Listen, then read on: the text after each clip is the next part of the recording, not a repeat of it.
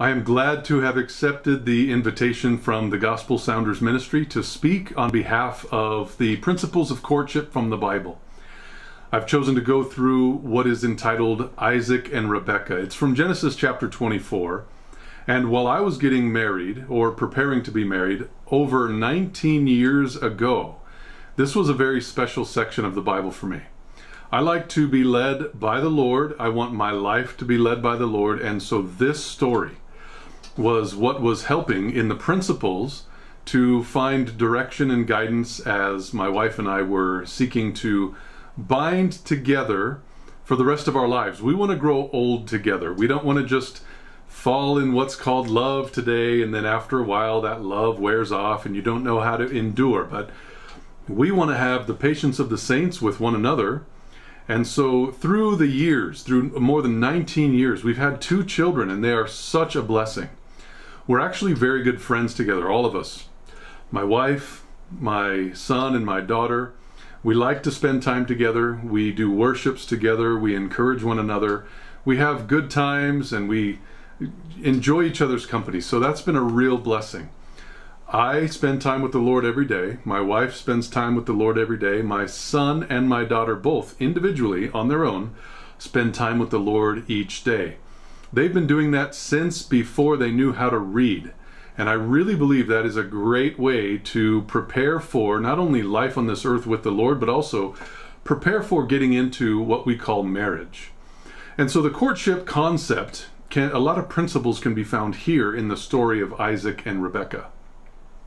I've already asked the Lord to bless in my life, and I pray that He will bless in yours as well. So as you're in Kenya or perhaps somewhere else in the world watching this video, may it be that God blesses you with an opportunity to be patient, to wait for that person that God has chosen for you, and to watch for the providence that will lead you together with somebody that you can grow old together with.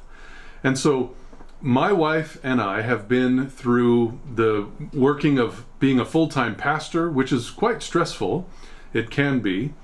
And I've been a missionary where we watched the Lord provide every single moment of every day for us, when there was a little bit of money at first, but then there was no money for a time, and we just saw the Lord provide. So there have been times where we've had to move.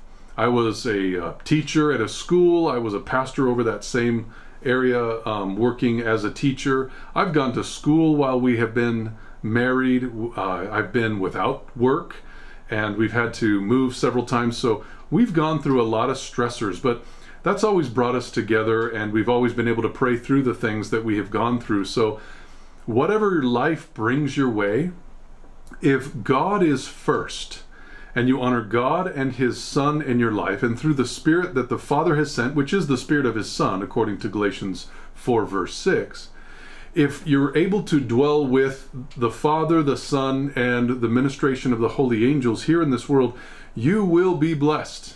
You'll be able to endure, and you will have that patient saint experience as is referred to in Revelation 14 verse 12. So I'm going to go through a lot of the notes that I've put together with you here in Genesis 24. The notes are online. You're going to be able to see the link in the description below in this video, and hopefully you will be more prepared as a result of going through this study and the next part, because I think this one's going to be kind of long, that you will be blessed and led to the one that God has chosen for you. And that's not a pie in the sky idea. I really do believe God has a first choice for you. So be patient, and definitely search for God and His truth in your life. And as a result of you searching for Him, then you will be brought more closely into His will, and you will find that He blesses you in that search that you have for finding Him and His way for your life. All right, so let's go right ahead and get into Isaac and Rebekah, the principles of courtship from the Bible. So Abraham was old. Let's say he was the Ancient of Days, right? He was well stricken in age, and the Lord had blessed Abraham in all things. So everything in this study with a bullet point is my notes. You'll see that everything followed by one of the scriptures is taken right from the Bible. So Abraham, an aged man that we could say is blessed in, as the Bible says, all things. He was old and wise. He was mature, careful, instructed by the Lord, someone who it would be well for us to take counsel from. You don't want to go to your friends that don't know anything about life and ask them, like, should I be together with this person? Because they're going to be like, wow, she's really pretty, or wow, he's hot, you know? So yeah, do it, because then, you know, they're thinking about popularity, they're thinking about being cool, they're thinking about maybe that car or that motorcycle that they have or whatever it is that's going on. That is not how to find somebody. So go to somebody older, somebody you can trust, somebody who has yielded their life to the Lord, and ask that person, what do you think? And you'll find that there is a lot of good, solid counsel from some of the elder folks. You could even say mzee in our lives, right? So what we have is in Genesis 24, verse 2, Abraham said unto his eldest son of the house that ruled over all that he had, he said, put, I pray thee, thy hand under my thigh. So this is not just anybody. He's actually taking the eldest servant of his house. This is the one that he trusted to rule over all. Okay, so to his oldest, wisest servant, one who had been closest to him, even in his house, one that had the greatest amount of responsibility, ruling over all that Abraham had. The one honored and trusted, who was the most solemn instruction given. He said, put your hand under my thigh. So we can see here that Abraham gave a command to somebody he really trusted in his home. So what happens is the oldest guy goes to his eldest servant, and they are going to try to find somebody who is like that God had chosen for his son. Okay, for Abraham's son. Abraham already is somebody who loves the Lord and wants to follow him with his full heart fervently. So that's the idea, is we're going to those who truly want to serve God and follow him. So verse 3 says, I will make thee swear by the Lord. So Abraham is saying to his oldest servant that he will make that servant swear by the God of heaven. This is actually the one true God, okay? This is the Father of our Lord and Savior Jesus Christ, the God of the earth, that thou shalt not take a wife unto my son of the daughters that dwell in the Canaanites, or the land of the Canaanites, among whom I dwell. So Abraham was a man who knew the God of creation. This was a man that understood who God is, and he was committing his oldest servant to do a very special work for him. Put your hand under my thigh. I don't know exactly what that custom refers to, but I know that it was a very solemn oath that Abraham was asking his eldest servant to go into, okay? So what we have here is that Abraham, he instructed his servant to swear, okay? And by these words, he was making a very serious request. He wanted his servants to know that what he was about to ask him was very serious. He did not want by any means in any fashion his son to marry someone that was a heathen.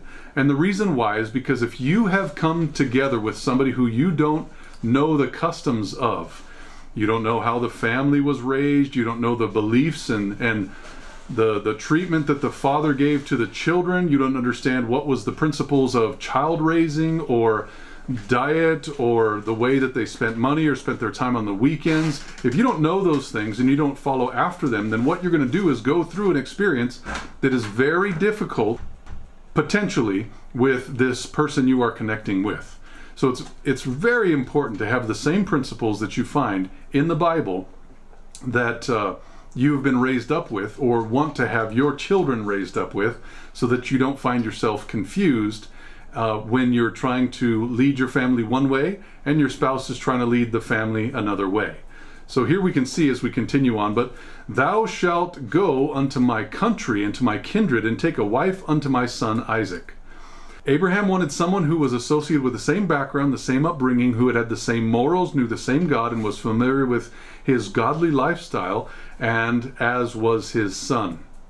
This would save a lot of trouble in the future for the young man named Isaac. You know, he was the only son of promise from the Ancient of Days that we referred to up there in verse 1. So, I mean, if you start putting those thoughts together, that Abraham had a son of promise that was begotten of promise, and he was the only begotten son of Abraham by promise, you're starting to put together, wait a minute, the Ancient of Days and the only begotten son by promise, like what's going on here? So we're going to continue with that thought toward the end, but we can see that in Hebrews he was mentioned as the only begotten son. Well, we know that he wasn't the only begotten son because there was Ishmael that came before him, but he was the only begotten son by promise. You see, what happened is God was trying to bring forth a son of promise through Abraham and Sarah. And what happened is the enemy tried to obscure this idea and brought forth a son that was not of promise named Ishmael. And the whole thing was turned up on its head, but God still brought forth this son by promise because he wanted to fulfill a mission that he didn't want Abraham and Sarah to mess up, with Hagar, etc. And so if we commit to someone who does not worship the same God, what turmoil could be in the home? We don't know what kind of activities people will lead your children through in the future if in fact the Lord doesn't come and you have children, if they don't have the Lord of life as their foundation. So what if there's differences in conviction regarding upbringing your children, or abortion, education or discipline, money management or worship? What about recreation or associations, business dealings, sexuality, dress, or family matters? These things are important. You need to understand that God has plans. He has a conversation or a way of life for you and your family that he wants to lead you through in a way that is in concert with his perfect will. So the less differences that there are to begin with in a relationship, the better it will be. Many say that opposites attract, but frankly, that doesn't necessarily mean that God has brought them together, right?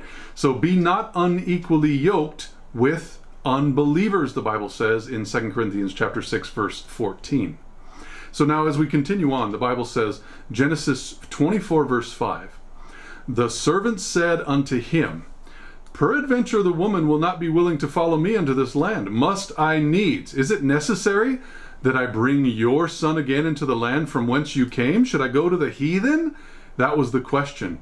And you can see that Abraham was very serious about this idea. The servant was wise in asking questions. He didn't go ahead and just do what he thought was best. I mean, like, well, okay, well, if there's no woman there, where should I go? So what he did is he asked questions. So the servant was wise, wanting to know exactly what the standards were of this Ancient of Days in this story that has an only begotten son of promise. We need to go to him, the Ancient of Days up in heaven, to find out who it is and what it is that he wants us to do in this search for that person that will be for us or for our children or for a friend, etc., right?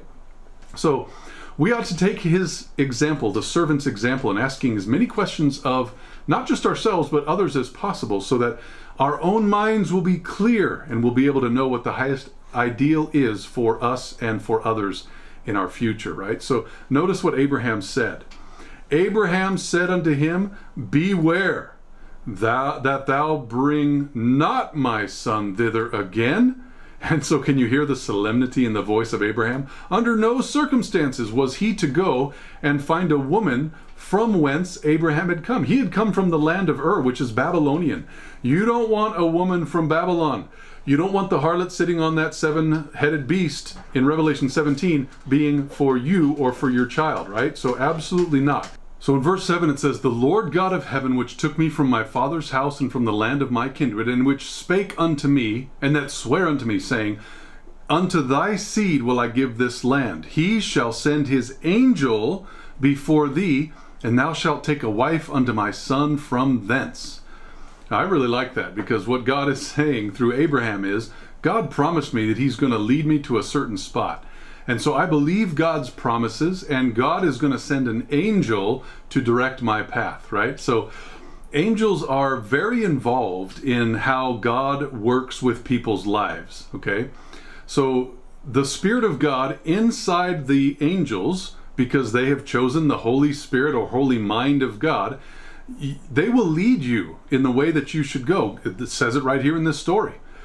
Trust God through his Son, the only mediator between heaven and earth, to guide you with those angels that are mentioned in Genesis chapter 28, verses 12 and 13, in the vision of Jacob while he was dreaming. So the father of the future groom, a man of God with the ability to look back and remember the ways that God had led him, one having a personal experience with the God of creation, this man recalled the promises of his heavenly Father. Unto thy seed will I give this land. So we don't want to go back to Babylon, because he said, my children will receive this land. I don't want to go and get, connection with that land. And so Abraham was very intelligent with where he was going and where he wanted his son to go as well. Abraham understood that his seed, not the Canaanite seed, was to be given the land that was promised. So the relationship that his son was about to get into was not allowed to change the design that God had for his son's life or for his own life. Now, you've got to understand, when one family is married to another family through a son and a daughter, those two families become connected in a way that they've never been before. And that can be very troublesome if, in fact, you have different standards, different plans, different backgrounds, and different futures and everything like that. So this is not just, you know, two people with birds flying around their heads and hearts flying from them. This is about, you are connecting two families, and you are going to have to live together through the ceaseless ages, hopefully on this earth without divorce. That's the goal. And so Abraham was very intelligent and knew that. So while being willing to trust God through the ministration of the holy angel that God would send, and because of what had been said and done in his past experience, his own past experience, Abraham was able to look to the future with that same amount of faith.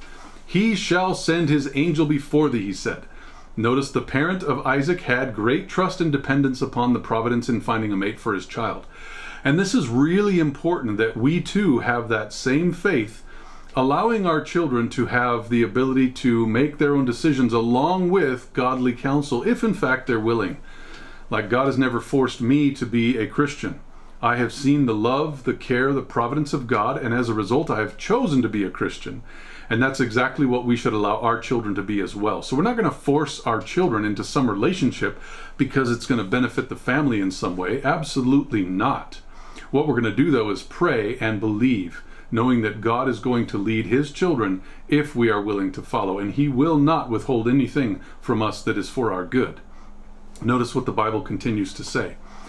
If the woman will not be willing to follow thee, then thou shalt be clear from this my oath. Only bring not my son into Babylon again. So Abraham did not put God in a box, right? He did not say that it must be a certain way. It has to be like this or else. He says, listen, if God doesn't work it out in this situation, that's fine. Bring my son or yourself back here. Don't be going into Babylon to try to find somebody. So he didn't say God has to find somebody at this time right now. Abraham was wiser than that. So he made it clear that if there was not willing submission on the part of the future bride, then the whole thing was off. Let's go find somebody somewhere else. The servant would be free from the oath, that another path would be sought out for, and the servant was not allowed to take one of the heathen women for his son. I mean, just go talk to Samson if you wanted to know about that. Or go talk to Solomon. These are really serious studies that led people astray from God because they were into their own desires and direction and their own findings as they were seeking for somebody to be a mate for the rest of their life, right? So I'm not into that. I think that God has blessed me with somebody who loves the Lord as much as I do, and we together, loving the Lord, have continued to be brought closer to each other as we are drawn closer to God and his Son. So that's really what I want for anybody interested in this study, is be patient. Be patient with God and he will bless you, right? So Genesis 24:9 says, the servant put his hand under the thigh of Abraham his master and sware to him concerning this matter. And so consecrating himself to the will of his master, the servant was solemnly committed to this challenge of co-working with providence. That is so important. God doesn't want to just do stuff and then you kind of just follow along. He wants to co-work with you. And that's why providence, impressions on the heart, answers to prayer, and his word, of course, his word most definitely is how God directs us. We have minds to choose his will, and God expects us to be able to use our minds in the best and wisest ways possible so that we will be intelligently following his direction, and that's where we're going to have the best life possible for us. So there's a paragraph break here. That's what this thing means. And in verse 10, there's a new thought. The servant took 10 camels. Wow, 10 camels. Of the camels of his master, and he departed. For all the goods of his master were in his hand. Remember, this is a very trusted servant. This is not some servant who's just a random choice. Hey, help me out. I got to find a wife. This is like the most trusted servant, kind of like Joseph was in the days of Egypt. And he rose and went to Mesopotamia unto the city of Nahor. So notice that the servant took 10 camels, and the question would be, why so many? Well, did he need that much food to get there and back? Well, probably not. Did he need that much water? Probably not. This was most likely a dowry. A dowry is proof that you can afford the one you're asking to take to your home, right? So you see, the father of the bride-to-be would need to see clearly that this man asking his daughter's hand for his master's son had the ability to provide for her future. Very important. So remember, like, in the Garden of Eden, sure, God brought Adam a wife, but God had first provided Adam a job. And so Adam had a job, and as a result, he was able to provide for his future mate or his future bride. And God worked it out that way in principle so that we can know that we too should have our lives in a good direction before we start trying to put somebody else into our lives, because we're not going to just mess up our lives, we're going to mess up the life of somebody else as well, right? So if the son had no means by which to provide for the daughter, which is the future bride, he may not be mentally nor physically prepared to take care of somebody more than himself. So before God performed the marriage in the Garden of Eden, God gave Adam a job. Remember that. You can see it in Genesis 2 verse 15 and 21 through 22. Also, it says that all the goods of his master were in his hand. So does that sound like another scenario we've heard of before? More about that at the end of the study. So this one servant had everything at the hands, or from the hands, of the Ancient of Days.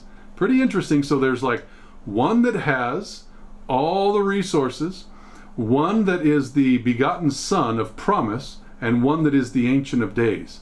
Are we seeing the Father, the Son, and the ministration of the Spirit there? I think we do. Of course, the ministration of the Spirit, we'll learn, of course, here in this story, is through providence and through the ministry of the holy angel that we were told would be sent. And so here in Genesis 24, verse 11, he made his camels to kneel down without the city by a well of water at the time of the evening, even the time that women go out to draw. And so that's a really good time to go out, right? Because it was a time when women would come out to draw water. And so the servant intelligently placed him where he knew that women would be. Now, this is not for his own interest. He's not going there to see who's the best looking woman for himself. He is there under the solemn oath of the Ancient of Days to find somebody for his master, right? His master's son. That's what I was looking for. So at the time when women would come out to draw water, in the place where they would draw, that's where he sat. And notice what he did. He and all that were with him relaxed. It actually says that they came to the well and they knelt down without the city by a well. So they didn't go there and set up camp so that they can look and watch for every single person that would come by. He knew that this was a place where women would come. He believed that God would give providence, and he set down his camels on their knees. He sat down. They were probably having some water. They were probably having some food, patiently waiting for the Lord to provide. He and all that were with him relaxed, and the servant did not, I repeat, he did not actively search the cities for the one that, quote unquote, God had chosen, right? The one that he liked. He was patient, mature, willing to watch God's hand move in that very serious decision. And so as we continue to read, it says in Genesis 24:12, he said, O Lord God of my master Abraham, I pray thee, send me Godspeed or good speed this day, and show kindness unto my master Abraham. Notice, he said, O Lord God. That means it was prayer time. It's a very good time when you are waiting for a female friend in your future or a male friend in your future, based on the principles here, to be in prayer a lot. Prayer time is very important when you're asking God to come together, bring somebody together with you for the future of your life here on the earth. It was to set yourself and stand ye still that he was praying, right? And what God would do was move at a time like this. This was now where you are not in charge. You are asking God to be in charge. While waiting, it would behoove us to follow the same example of the faithful servant and pray without ceasing, as it says in 1 Thessalonians 5:17. So notice carefully what was said in the prayer. Send me good speed. I think that's important because he did not ask that God would prosper his search. as he introduced himself to every beautiful woman he would meet. No, no, no, no, no. That's not how it goes. Send me good speed, the Bible said, as we had just read. He was asking that God would send to him someone of God's liking. Notice as we go on in verse 13. Behold, I stand here, I don't run around, I stand here by the well of water, and the daughters of men of the city come out to draw water. So again, I stand here. He was not actively looking, he was waiting. Very important. If we could get this one principle for finding a life partner, we would be all the better. The servant was praying that God would send him his choice. That is what this servant was doing so wisely. Believe the Bible, it works. Many times the reason why God hasn't sent someone as a life partner is because the one waiting was not willing to continue in grace. So the one waiting, the waiting time is precious, and it should be greatly appreciated and used wisely. Take the servant's example and pray if you are waiting for a future spouse. Very important. So verse 14 says, Let it come to pass that the damsel to whom I shall say, Let down thy pitcher, I pray thee, that I may drink. That she shall say, Drink, and I will give thy camels drink also. Let the same be she that thou hast appointed for thy servant Isaac, and thereby shall I know that thou hast shown kindness unto my master. And this is really interesting, the request that he made. You can go read it for yourself again if you'd like to in verse 14. Notice that the servant actually put out a fleece before God. So the servant put out this fleece in prayer. That's something that we should be doing, remember, in prayer. And we ought to be careful about the fleeces we ask for, because, like, for example, if we wouldn't feel right in asking, like, God, if I should marry that one, then please have her give me a new red Corvette, right? That's not the way to do it. And so be prayerful and let the Bible be the judge. The fleece that he asked for, the servant did, it was to expose the character of the damsel. Would she prove to be industrious? Would she care for God's creatures and be kind to strangers? Would she do her request and duties with cheer? Would she be willing to go the extra mile? And would she do it without complaining? All in answer to this one fleece? That's a really good way to define whether or not somebody is Christian at heart or not. These were good quality traits to look for in a bride-to-be. So consider also that this would be she that thou hast appointed. That's what the Bible says. She that thou hast appointed. So God has picked out someone for us all. And we do not even have to search the world to find that person. God will lead us together. Use that waiting time wisely. If God hasn't brought you together with somebody, it's not your time yet. Just continue in prayer and He will bless you with the one that He has chosen for you. That doesn't mean every single day is going to be happy and pure and holy and beautiful and lovely and glorious. No, there's times where it's very difficult. I'm trying in this message not to get into my own personal story, though I've got plenty of ways to show my own personal interaction with my wife before we were married and after we were married, to give good principles and illustrations, etc. But I'm trying to just study the Bible this time. So using the example here of Isaac and Rebekah, we're kind of going through their personal story instead of mine. So as we continue on in verse 15, it came to pass before he had been done speaking that behold, like before he prayed, before he was done praying, behold, the Rebekah came out, who was born to Bethuel, son of Milcah, the wife of Nahor, Abraham's brother, with her pitcher upon her shoulder. So before the prayer was even finished, God had answered. That reminds me of Isaiah 65:24, right? Where it says that before you ask, I will answer. So God sent to him the lady of his choice, not his choice necessarily, but really that would be the choice of an honored servant who wanted to do the will of God. So God is often working invisibly and in silence. Don't be hasty, as God's purposes know no haste nor delay. Let's continue on with the story. In verse 16, the damsel was very fair to look upon. She was a virgin, and neither had any man known her. She went down to the well and filled her pitcher and came up. God did not do Isaac wrong for trusting his godly father to find him a spouse. On the contrary, the damsel was very fair. So she was not only a very moral woman and evangelistic, she had not known man out of wedlock. She kept herself pure for this time by her own choices and her own parental upbringing. Does that sound like somebody you'd like to have? Somebody who they've never given themselves to somebody else. They actually have honored themselves and honored the God of heaven, honored their parents, and they've tried to keep themselves pure. Like, unfortunately, in my experience, I wasn't able to give that to my wife. But I can say that having given myself to the Lord, all of that history was wiped away, cleansed by the blood of the Lamb, and I haven't gone back to that lifestyle. So really, if you, like me, haven't had that experience where you could give to your future spouse something that you could never give to another, then just believe that God has cleansed you and live your life for God 100%. So this is what the beautiful picture was and is if a person is morally upright. God wishes to keep us all pure before we are married for the sake of keeping our bodies pure, our consciences, and also our records in heaven. You can just consider Ephesians chapter 5, verse 3. So now I've never seen a pitcher, singular as it says here in the Bible, that she carried, but it was probably not much bigger than 4 to 5 gallons worth. She also was seen going down to the well.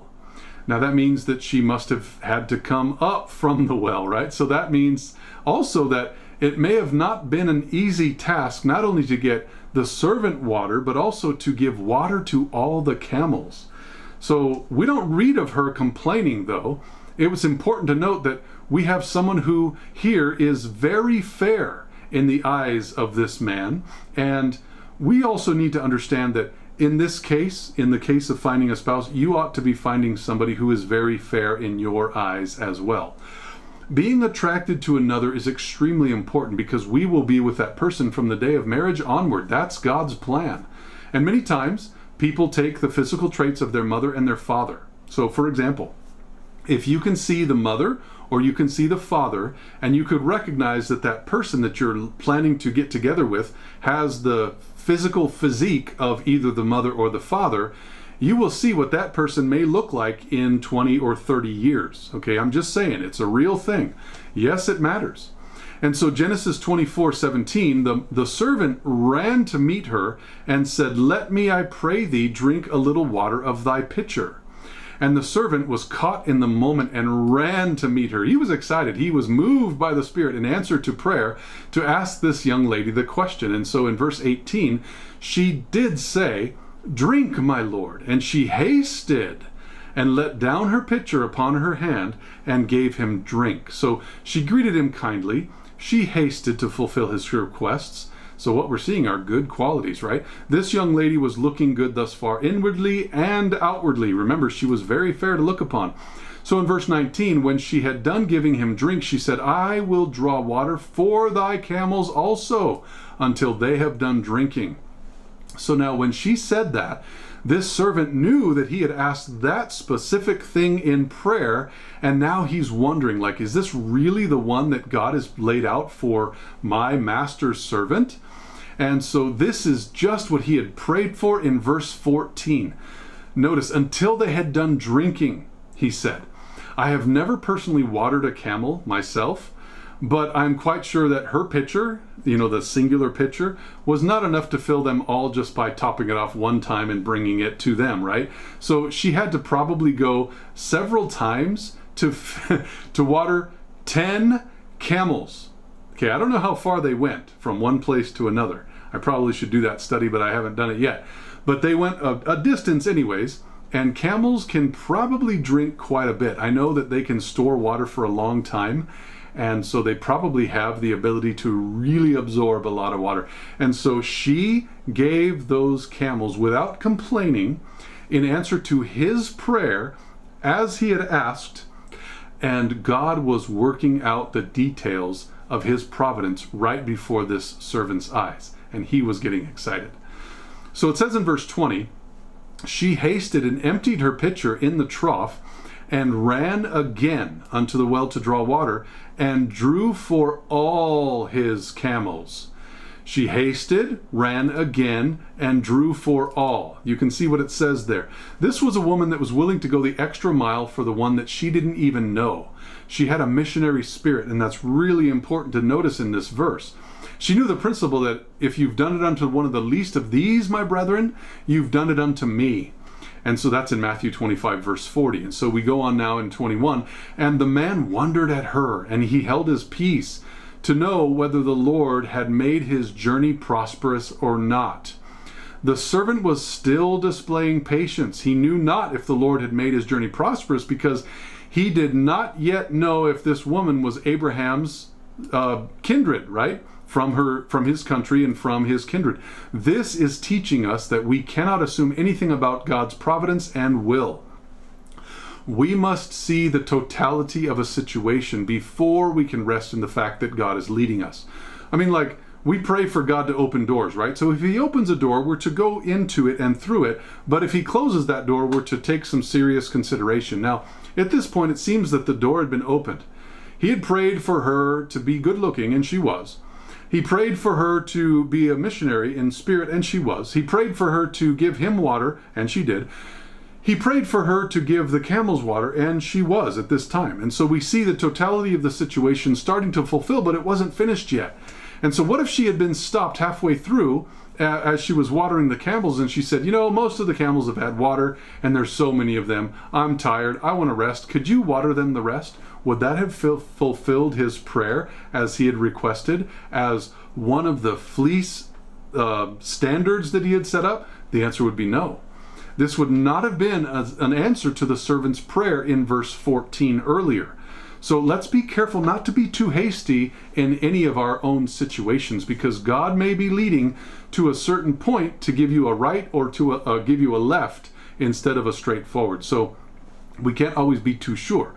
But in this case, it looks like it's all good, right? So let's continue learning from Abraham's servant. It came to pass, as the camels were done drinking, that the man took a golden earring of half a shekel weight, and 2 bracelets from his hands, or for her hands, of 10 shekels weight of gold. So the servant, very thankful for the service of the damsel, paid her with a golden earring and 2 bracelets. This was not a wedding ring. This was payment for the work faithfully done. So notice Isaiah later tells us that to take off the bracelets and the nose jewels, which the earring here may be referring to, because you can go into the Hebrew and find that it's likely the same kind of thing that's referred to in Isaiah. But Genesis 24:47, it was an earring upon her face, is what it says. So Isaiah 3:18 through 24, you can read that for yourself.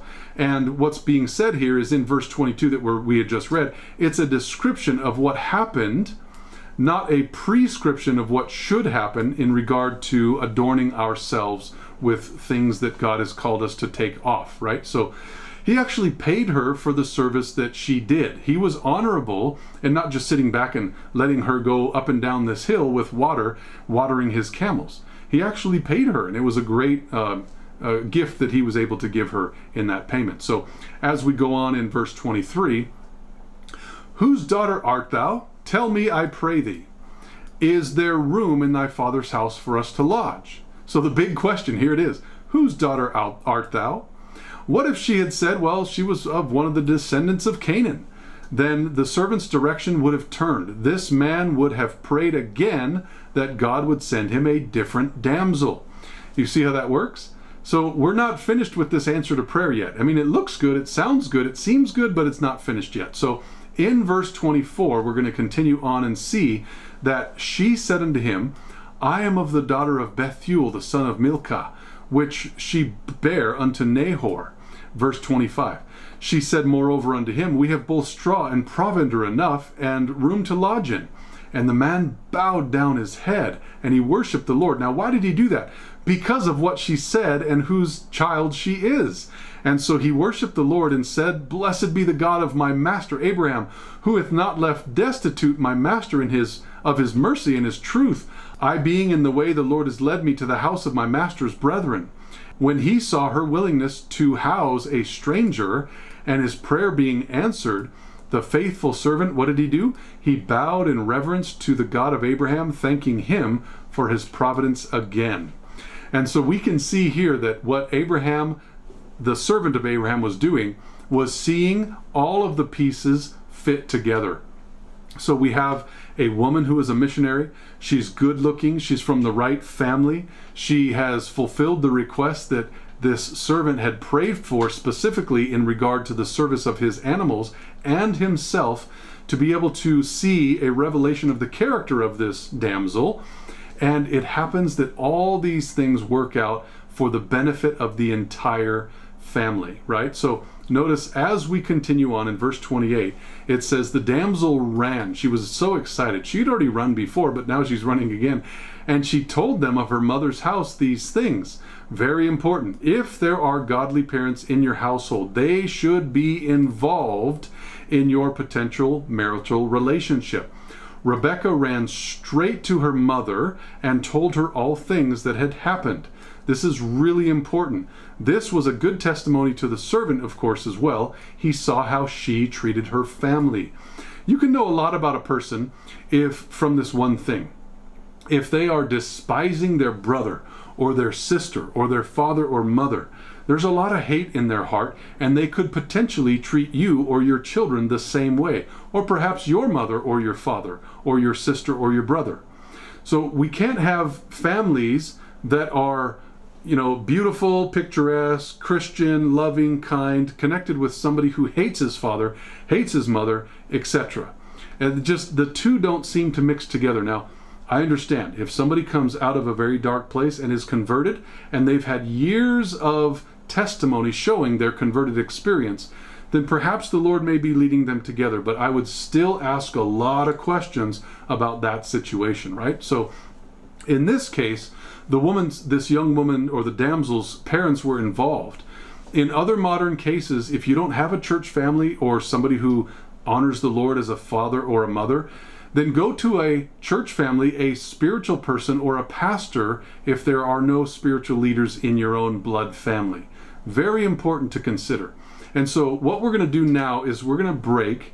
We're going to call for another time, another session, so we can have two parts, because this one would be rather long otherwise. And I just believe that God has shown us a lot of principles in this story of the Ancient of Days speaking to his only begotten Son of promise, asking the servant to go out and prepare a bride for the only begotten Son of promise. Does that sound like the gospel to you? Well, it sure does to me. And so in your life, if you're preparing for God to bring you together with somebody, ask him to reveal the gospel in your life as well. Not just in the way that you're brought together like this story is going on, but certainly in the way that his providence is leading you, the answers to prayer, the impressions on the heart, the families coming together, the unity, everything. May it be that God's gospel is portrayed in your life and in mine. So I would like to pray, asking God to bless you in your continuing search for the one that God has chosen for you. So let's bow our heads and ask for God's blessings as we continue to study, not only in this first part, but also in the next to come. Let's bow our heads. Father in heaven, thank you for giving us this opportunity whereby we could search the scriptures and try to find principles that matter. We can find what it is that your Bible is saying, and we can understand a little bit more about how it can relate to our lives in this situation. There are a lot of people in this world that would like to be guided by you, God, and I pray that you would please do this. Help them to be servants, seeking your will in your holy word, and willing to be directed by you, so that you can be glorified in their life. Thank you for this opportunity, and I do pray that as we continue to read your word, that we will be able to know and understand what it is that your Spirit is saying to your church. Thank you for the illustration of you, the Ancient of Days, sending forth your only begotten Son through your servants to be able to prepare a bride for your Son. We see the gospel in this story and pray that you'd continue to lead us, that we can fulfill your gospel as well. We pray these things in Jesus' name. Amen.